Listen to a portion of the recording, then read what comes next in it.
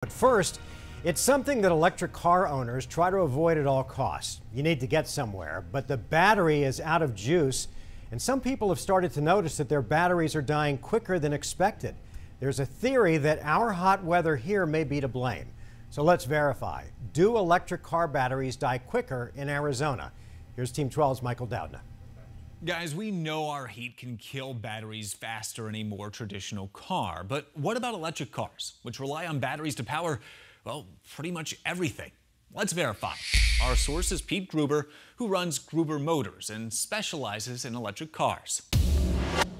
First off, electric cars usually have two batteries, one that powers the engine and a 12-volt battery that powers everything else. The 12-volt battery in an electric vehicle gets much more of a workout than the 12-volt battery in an internal combustion engine car. While a traditional internal combustion engine powered car, that's what Gruber calls an ICE car, relies on its battery to start the car up,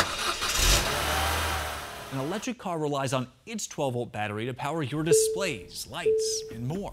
In an ICE car, the battery, the 12-volt battery, just starts the car and then it goes to sleep. In an electric vehicle, you're using that battery 24/7.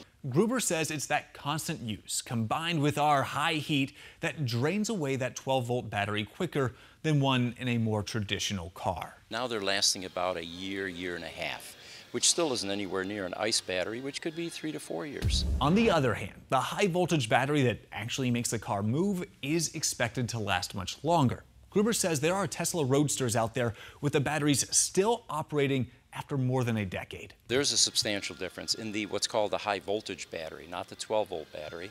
The lifespan on those, the book is still being written at this point. So we can verify that yes, the electric car's 12-volt batteries do die quicker in our heat, but the impact on the larger, more powerful batteries is still unknown.